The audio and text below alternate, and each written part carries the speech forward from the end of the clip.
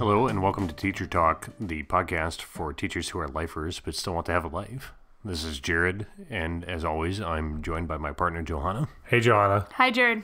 What are we going to talk about today? Head lice? Like, is that a metaphor for something? No, we're going to talk about actual lice. Like a employee to a coworker that won't leave you alone is like a louse? Is it? I don't know. No, like actual head lice. The actual insect that The lives in hair. actual thing that lives in hair. Okay. Everyone gets it, and no one wants to talk about it. If you have young children, What's that have to do with teaching? it's like a thing that you deal with if you teach young children. If you teach older children, it's a thing you are fearful of because it is unknown and scary.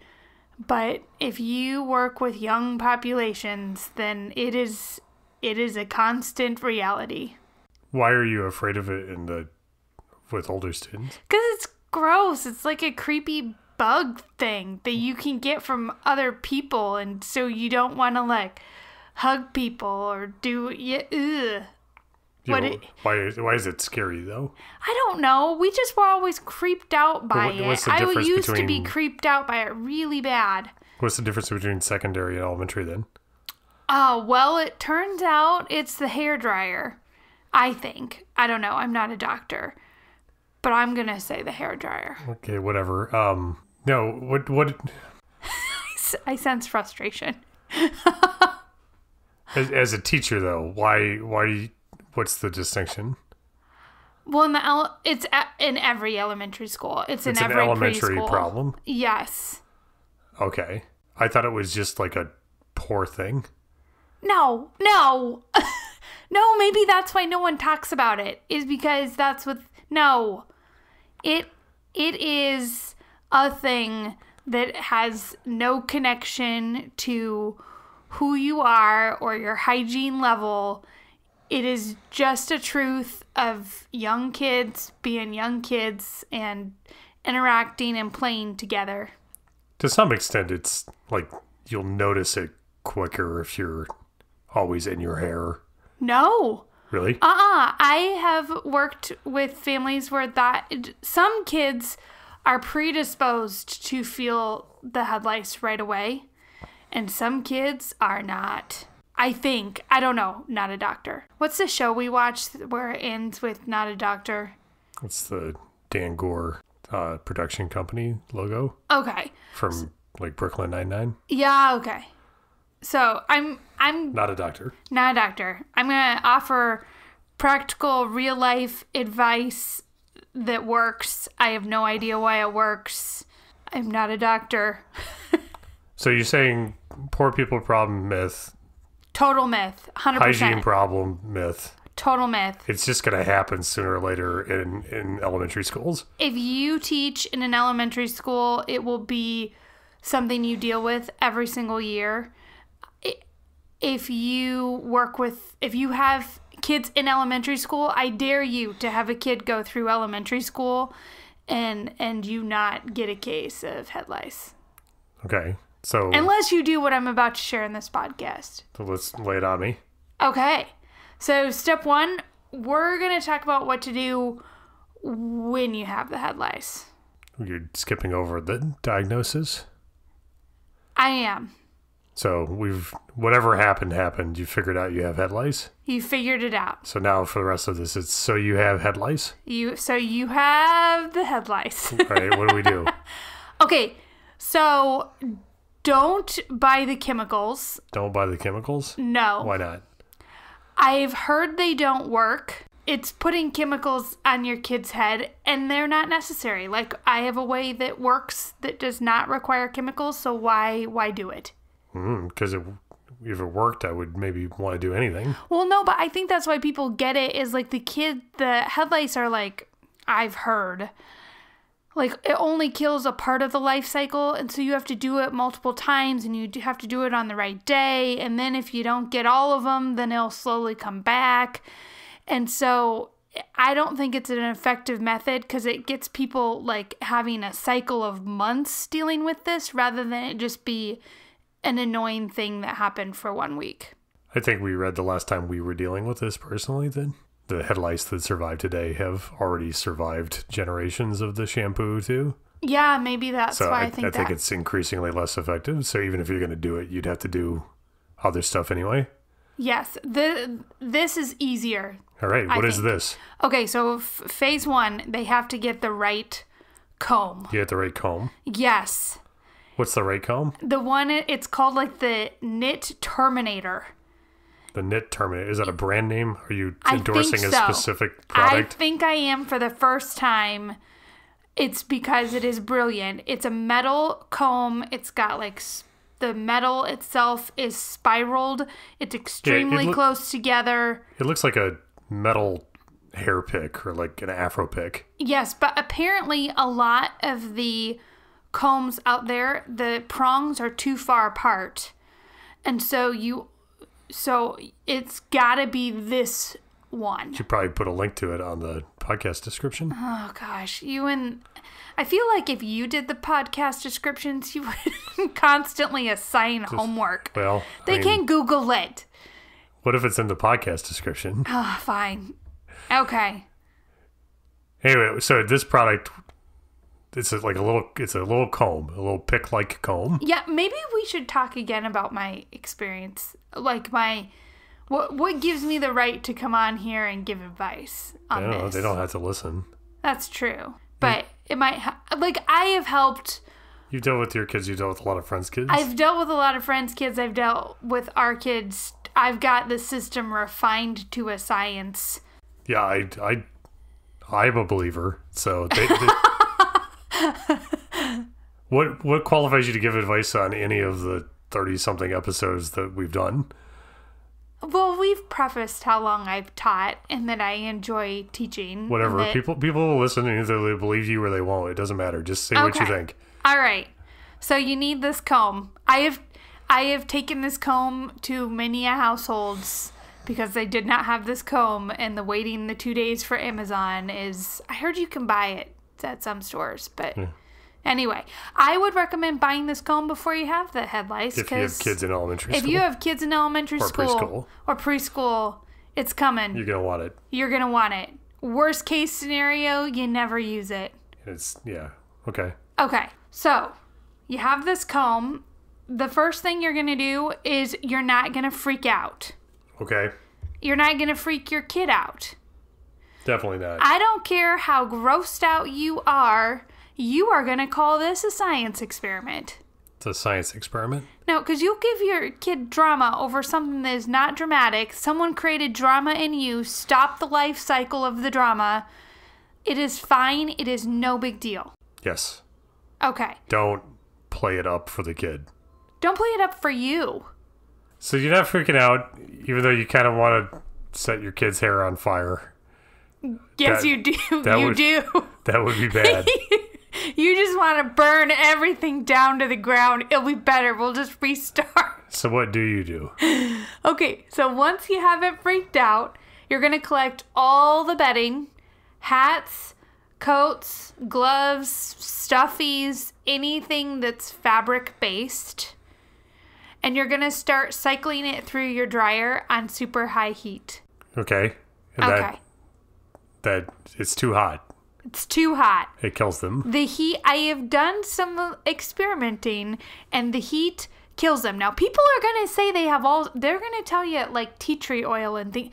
Look, there are all sorts of products on the market, and I've been places where they've purchased those products, and then we've covered lice in the product, and then the lice just keeps moving around. Now, I don't know, maybe it eventually dies, but when you blast them with heat, it's like zzzt, and they're gone. So heat is your friend. So don't kill them with fire, but kill them with heat. Kill them with heat. And that means everything that they could be on, even temporarily, because they don't live on bedding or anything. They don't live on anything. So if you can't put it in the dryer, just put it in a plastic bag, and they can live for a long time. They can. Okay, so I got them all, especially my hats and stuff, like winter caps. Yes. Because those seem to be the worst. I don't know why kids feel the need to like share their stocking caps, but they do. They do. So They do. They share their bike helmets. They're sharers, and so they're gonna share. You should see them in an elementary school. You could literally see two kids for no random reason just rub their heads together, cause. Like, I'm just telling you, it's gonna happen. which is normally is cute, but when you're thinking about lice, it's horrifying. It's horrifying when you're thinking about lice. Yes. All right, so the clothes and fabric and stuff is on the super high heat in the dryer. Correct. Do you wash them or do you just dry them? You really can just dry them. The lice supposedly live in water, and that's why washing your hair, that's why it's nothing to do with cleanliness. It's because they're not going to drown. They can hold their breath, I guess, for a very long time. Sure. So, not going to do anything but just super high heat. Got it. Okay. I did that. Now, while that's happening, you're going to take your children and yourselves, and you're going to take showers, but you're going to leave in some of the conditioner. Because this comb, like, I've helped, we have kids that have, like, really curly, coarse hair. I've helped different people who have kids with really curly, coarse hair. So the more coarse or curly your hair is, the more conditioning you need. Otherwise, your child will think you're killing them with this comb. Right, So this is a very fine comb that Yes. is intended to grab onto things. yes, it grabs onto everything. So once the hair is wet and a little bit of the conditioner has been left in, then you are going to section out the hair. I like to start from the bottom and work my way to the top. The lice will actually travel pretty quickly, so you need to make sure to keep the hair that you've combed totally separate from the hair that you need to comb, which is why I like to work from the bottom all the way to the top of the head. For like the back? Back. Yeah. Yep, the back bottom part up through. And what will happen is you won't get any in the beginning because the lice are slow. They're like trying to save themselves going to the top of the head. So you'll get all of them at the very end. It's like they can sense where the hair is moving or something. So once you've combed through the hair, and go really slow and be really methodical. If you are very slow and methodical for this first time, I think I get 90 to 95% of them this first time if you go nice and slow. Then, I don't know if this is true, but this is just what I do, and what I do works, so I'm sharing it all. I take a couple of tablespoons of salt, mix it in with some water, and I spray the head with salt water. And you think that accomplishes what? I think that salt makes things get hot faster and causes water to evaporate faster. And so in my mind, part of why the heat kills them is because of the temperature the lice needs to get. And so if the lice is salty, it's going to get hotter faster. Sure. Is any of this true? I doubt it. Okay. But anyway, it's a part of my steps is spray the salt water. I don't want to test not doing it because at the point that someone's asking for help, they don't want me to be like, well, let's experiment taking one of my steps out and seeing if it's just as effective. We're just doing what worked last time. The word on the street is out. If you've got the head lice, you call Johanna. Sometimes when I stir my batter, I stir clockwise and then counterclockwise, and it doesn't probably do anything. But it makes me... It worked last time. It worked last time. Then... depending on your hairdryer, you are going to keep the hairdryer as close to the scalp as you can without scarring your child or burning your child. Don't burn again. No burning, just heat. But you want that heat to get in. You want it to get everywhere. You want to make the hair super dry. Because anything you didn't get with the comb, you are now... salting the earth, and you are killing it with heat. You're trying to desiccate the eggs mainly. If you didn't get all the eggs, you want, in my mind, an egg covered in salt and fried is not going to bear fruit. Sure. And it looks like it works, But who knows? Maybe the salt doesn't work. I think the heat is probably the more important part than a little bit of salt dissolved in water. Okay. But in any event, the idea is that the egg gets too dry to be alive anymore. Yes. It heats up and is too dried out. Yes. And you think that this actually helps? Yes. And this whole time, I'm just switching out the drier stuff so that everything is coming out like scalding hot from the dryer. And anything I can't dry, like couches and stuff, I just vacuum, quite honestly. I just go with a quick vacuum over it. If it's your car seat, I put like a towel or whatever over the kid's car seat. I recommend going ahead and treating the adults, even though if they regularly use a hairdryer, you're probably fine because you have the heat. But you might as well just treat it like it's everywhere and treat everybody. Okay.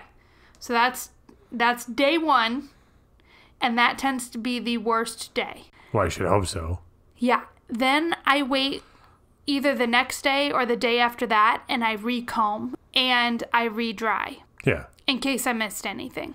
And how do you know if you're getting results? The second day, it's odd for me to find anything. Well, how do you know if you found something? Oh, because they get caught in the comb. Yeah, and then what do you do with the comb? Oh, good job, Jared. Yes, so you comb, and then often you swipe it into a paper towel. Just wipe it off. You wipe it into a paper towel, yes. Otherwise, you're just going to take the lice from the comb and just move them to a different part of the head. Plus, the paper towel is white. Yes, and so you can see them. Correct. Good work, You Jared. see the little eggs, and you can see the lice you can see fairly easily because they're alive and they move around. Yes. The eggs are alive too, but they don't move around. Correct. And then the little babies are really hard to see. Yeah. But this comb will get all 3 of those things. So the second day, you know you're doing well if you get nothing. If you happen to get as much as you did the last time you treated, either A, your kid's getting re-exposed somehow, you're like missing something, or B, it just wasn't thorough enough on the first day. And so you should keep doing this every day until you start to get almost nothing. Almost nothing? Well, nothing to almost nothing. How about nothing? Nothing. I would keep doing it. Yeah, I suppose I do until I get nothing. And then I go back. I might get a little lazier about the hairdryer or something. The hairdryer is very important, though. The heat is the secret, I think. I don't know. Not a doctor. Sure, but the less and less I see on the comb, the less I'm going to worry about it. True. But I'm going to keep doing the comb because the comb's easy. Yes. Well, it depends on your hair, I guess.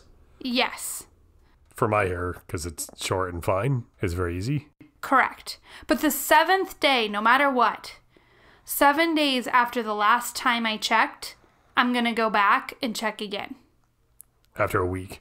A week. Once you think you're done, use the comb again? Correct. If you're anything like me, you're just going to be using the comb on yourself because you're afraid that something might be there. Yes, you're kind of segueing into the next part. All right, let's do it. What is it? Okay, well, how to prevent them so you just never get them. How do you do that? Well, first, I should say, I thought I had this figured out. Uh-huh. And then we have an individual in our family who has extremely short hair. And I thought, well, they can't really get lice. They have extremely short hair. Turns out that's not true. Not true. Turns out that's a lie. So FYI, if you think, well, your kid has short hair, you don't have to worry about this, I'm going to tell you, this kid, like, half-inch hair. Like a Marine. Yes. So I wasn't treating this individual like I was treating the rest of the family, and so now it's just protocol for everybody. All right, essentially every 7 days in the household, just like normal bath time, only this time leave a little bit of the conditioner. And don't go crazy pants with the comb, but just go through everyone's hair with the comb, like 3 to 5 minutes, sweep through, and then blow dry the hair once a week. And do you think this prevents it? I do. Because A, if your kid's been exposed, right? I don't know what their life cycle is. I think it's like 7 days or 14 days. Yeah. We should probably look this up before we start We talking. probably should have looked that up before we start talking. It's like a month for the whole cycle from like egg to adult to egg. So you want to catch them before they can lay. So if your kid's been exposed over the week. Yeah, there's only going to be like 1 or 2 adult. It's not like they're going to have a whole nest of hair. Right. Filled with lice. That comes from them breeding several cycles of eggs, right? Right. So you're going to find nothing. But if you find something, you know that you found it at the very, very beginning. And so you don't have to go as crazy pants managing it. But really, it just makes it's just easier. I think it keeps them at bay. It's like an apple a day. Ooh, I made a rhyme. Great. That's, if anyone had ever thought of that rhyme before. Okay. Yeah, and I think it does little things like my kids aren't scared of lice. They see lice as a science experiment, but it does help, I think, also keep them more conscientious about how we don't share hats and all that type of jazz. So it works both ways. It both keeps them from freaking out about it when it happens, but also helps keep them more conscious about the behaviors that make it happen. Correct. Which is probably why you don't see it as much with older kids, is because they just don't like share hats or rub their heads together. I think also, though, older kids are more likely to blow dry a lot more. Again, I'm not 100% sure on your blow dry theory. Okay, I'm just telling you what I do works. Right. Who knows which part of it works? It's just those 3 steps. Well, I know that comb works. So, I mean, step A1 alpha Well, no, is to use the comb. I know the heat works because I have trapped some and then I've blasted them with my heat and then they die.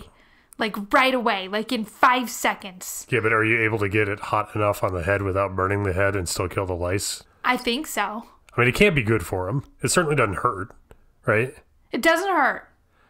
And Well, yes, the you're kids, right. my kids would argue that their head gets hot. Right. Well, But we know heat. Okay, I got you. we know heat can kill them. Can you actually get it that hot on the head? Sure, you can. If you're blowing through the hair instead of the scalp, obviously you can, right? If Yes. it's right down next to the scalp, maybe you can, maybe you can't. But the heat certainly doesn't help them. Doesn't help them. And you're going to want to do anything that you can to hurt them. All right, we're going to recap. Recap us, Jared. Everybody gets lice in preschool or elementary school unless you're just extraordinarily lucky. Yes. So be prepared for it. Don't panic. Don't panic. Don't create social drama. The last thing you want to do is have your kids judge someone else because they got head lice and think they're creepy. Because then just next week your that's gonna kid's gonna happen. get it. Nope. It's cool. Be cool. Get the comb and the podcast link Yes. that Johanna's going to put there. Now he's mentioned it twice. Or Sometimes I like to pretend I'm gonna do that and then I don't. it's real easy if you have fine hair. If you've got long or coarse hair Curly. or curly hair, look out. Yeah. But what you do is you put conditioner in the bath, in the shower, and then leave some of the conditioner in, and it makes the comb go well enough. Yes. And just, put on a movie, go slow. Section out the hair, start from the back of the neck, Yep. and work your way up, and you'll kind of get most of them once you get to the top. Yep. As you go, you wipe the comb on a paper towel, and then you can see if you're getting anything. Plus, it removes them so that You just don't respread them. You're not moving them to a different part of the hair. You take all the hats and pillows and stuff in the house, anything where they could live, even temporarily, and put them in the dryer on super high heat. Correct. Vacuum the couches and stuff that have fabric on them. Yes, I will say I have taken my hair dryer and gone over certain fabrics and stuff. Blast it with heat. Yep, blasted it with heat. I'm jumping around a little bit, but you're gonna spray the hair with salt water to appease the gods of the lice, so that I really think this makes a difference. I think the salt, I hope we don't get another chance to test it, but No, because my 7-day cycle. Well, someone will call. I'll get a phone call some night, and then I'll need to go somewhere. If anybody gets a chance to test the salt water, write in and let us know what you think. But who's willing to take the chance? I would be. You would? Yeah, no, I want him gone. The instant I find it, I want it out. You could shout at them too, and it's not going to help them go away. I will say I have tested it where when I sprayed them with salt water, it took less seconds for them to die than when I just blasted them with heat. I blasted both with heat.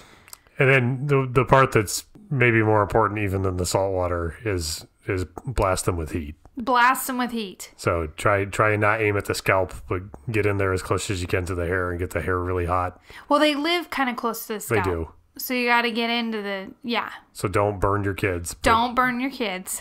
Which is have them hold their hands over their ears. it's a fine wire to walk because they will complain about it just being a little hot. I should say this. You have to take the heat and follow the same trajectory. You can't just do the heat everywhere. You gotta make a line of fire. Start from the base and then slowly work your way up, or start from the top and slowly work your way down. But you don't want a chance. Those suckers can move quick in here, so you don't want a chance that they just move away from the heat. Okay. Good. Okay. Do the same thing again tomorrow. You'll be very pleased at how much less there is. Yes. Hopefully there's nothing even. Yes. But much less, which will be nice.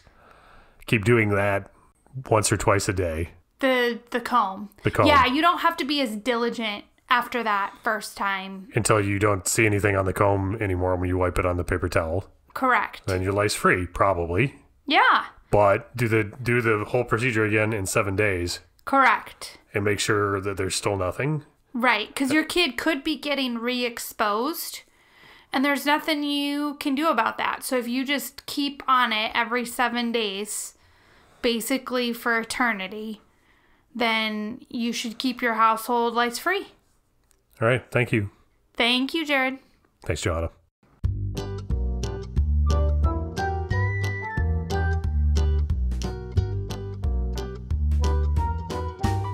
Johanna, do you get questions from listeners ever? Yes, we do. How do those listeners send you questions? They send us an email. Where does that email go? teachertalk4teachers@gmail.com. But wait, what kind of 4? How do I do 4? All of the 4s. They can do a number 4. They can write the word FOR, or they can do FOUR, even though that one doesn't quite make sense. Well, perfect. teachertalk4teachers@gmail.com. Yes. Thank you, Johanna. Thank you, Jared.